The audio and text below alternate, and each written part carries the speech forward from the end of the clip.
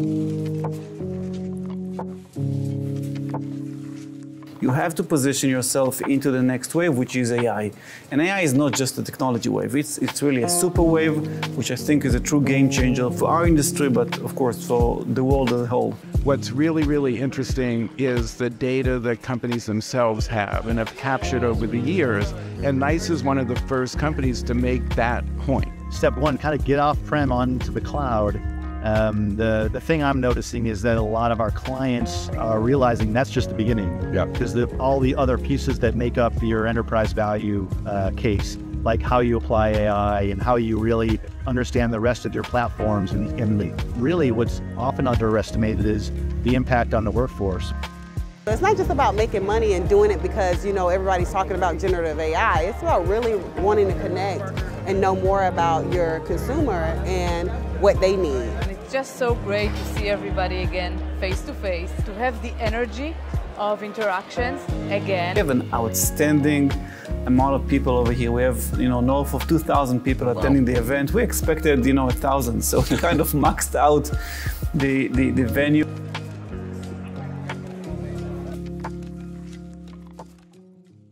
Tom Brannen here. Start spreading the news, because today I'm headed to New York, New York. Hey everybody, Vic Cooper. I'm on my way to the NICE conference.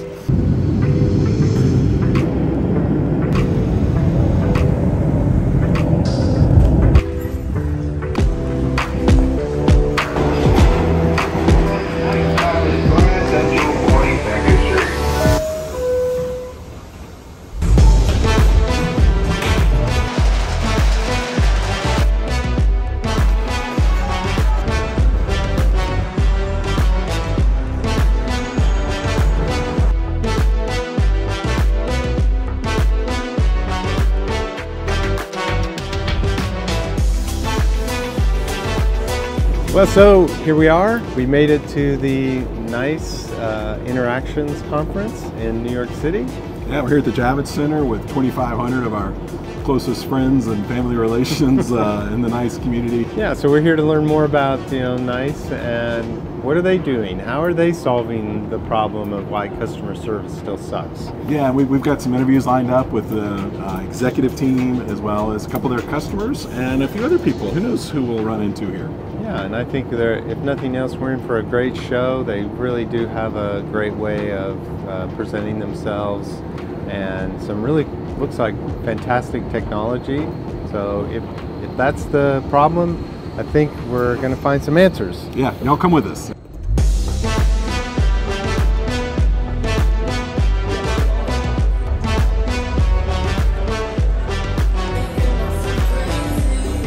It's like a party in here, Tom.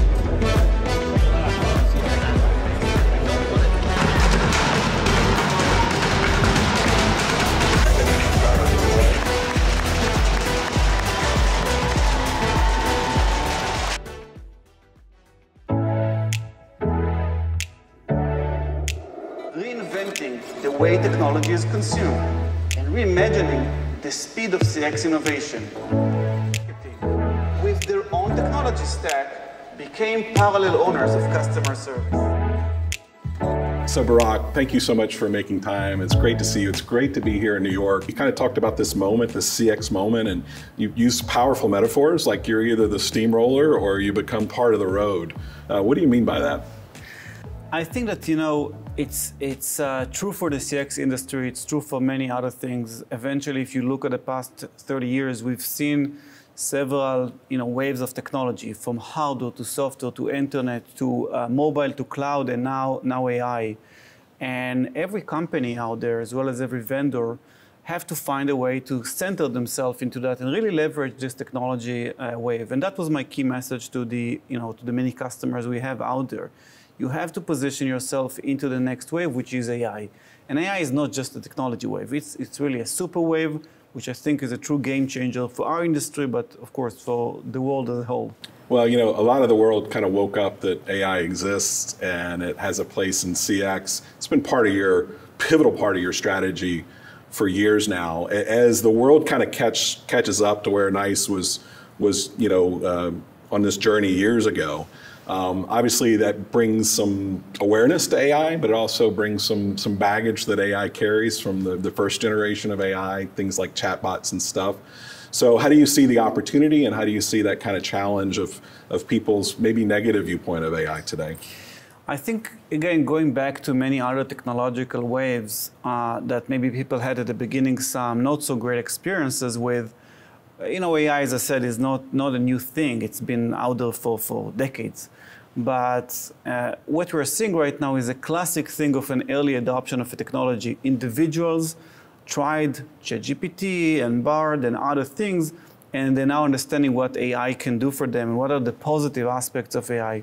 And as soon as individuals adopt a certain technology, then comes the enterprise adoption cycle, which is very different because it requires many things that individuals don't need.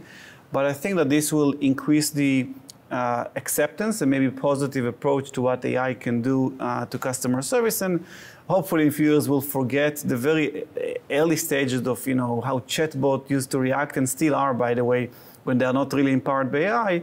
And although they were called like AI chatbot, quite frankly they were not. The old version were not really AI-empowered chatbot. I think that there are many things AI can do great for our lives. When it comes to CX, and when we try to synthesize what AI is going to bring into CX and customer service, it goes back to three fundamental things.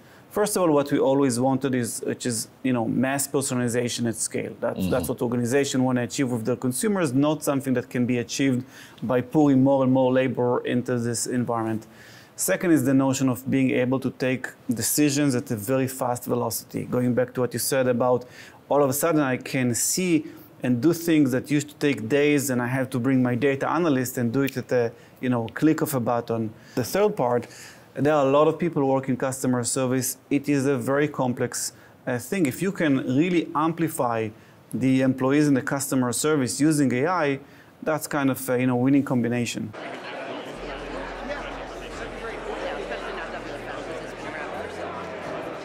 What was your big takeaway from Well, this morning? they really said consumer experience, business experience, and agent experience. Yeah. But that's the agent ABCs, right? That's agent awesome. Experience, business experience, consumer experience.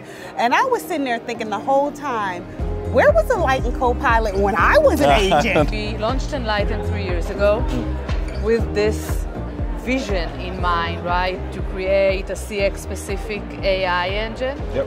And it really pays off right now, right, with everything that we see around us, to have that foundation and be able to provide those solutions. So I used to be a call center supervisor back in the day, and it was like trying to find a needle in a haystack. So what's that perfect call that you need to coach the agent on? And you would spend hours and hours searching, and then you're like, well, here's kind of an example. Zeroes in on what they need to improve on. It just gives the supervisors a wealth of data that they didn't have before. It really is kind of meeting customers, where they want to be met. Exactly. That was something you talked about. Exactly. And based on what the customer is doing, we're able to respond right then and there. It might be a static message, but it is pertinent to what they're doing at that particular point in time. The first step and the hardest step is always figuring out what problem you're solving. A lot of people buy the new product because it's new and flashy and there was a fantastic demo, which today's demo was phenomenal. To get to the point where any of those tools that you're about to pay for will help you, you have to know what you're doing, why you're doing it, what problems you're solving, and what workarounds have embedded themselves into your workflow in the past that you've been working around forever. The biggest sticking point that we have when we're trying to do one of those transformative integrations where you're going from a legacy system to a new system, and let's say this new system ticks all of your boxes, has everything you need for your contact center. What always slowed us down is the phrase, we've always done it this way. So if you want to go from where you are to this platform as quickly as possible, forget everything that you did. Use this as a clean breaking point and move to the new technology. I think that eventually as consumers, and we are all consumers, I always said that we eventually would like to interact with companies and providers in the same way that we do with our friends and families. When I like to tell the story that when I call my mom, she doesn't ask me 5 questions to understand who I am. And if I just corresponded with her over WhatsApp and then called her over the email, we continue the conversation from the same point. And eventually that's what people want to get when they interact with organizations. So to achieve that, it's not just about the AI piece. It's about how do you deploy AI with the right technology stack on a single platform that connects all the data, all the applications, and all the processes together. And then when you bring AI into that mix, it can truly do magic. So Vic, looking back on the event, what's your biggest takeaway? You know, what we've seen from NICE here is just phenomenal. And the way they presented it was kind of mind-blowing, really.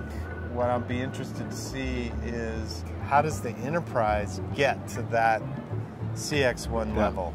In the past, it took an enormous amount of effort to kind of customize these experiences. And I think now AI is becoming more of a tool, and we're looking at it not just as like a chatbot, right? Or even an intelligent chatbot, but actually, how do we manage our contact centers? You know, and how do we help customers get better self-service? So I think NICE's vision goes way beyond the contact center, and they really have brought that home now with generative and conversational AI. To really make this work, you have to kind of go all in, it looks like to me. Yeah, I mean, I think the challenge is if you don't, you end up with multiple AIs. You know, and then if the AIs aren't talking to each other, because they really can't, you know, then you're going to end up with this siloed environment again. Yeah, we have flying cars now. It is the future, so. Yeah, maybe next year we'll have that. Anyway, thanks so much for watching from New York. We're just thrilled to have been here, and we'll see you next time. Yeah, we're going to go ride a few more escalators. Oh, yeah. We're having such a great time. The ones that aren't broken. Yeah. See you next time. Yeah.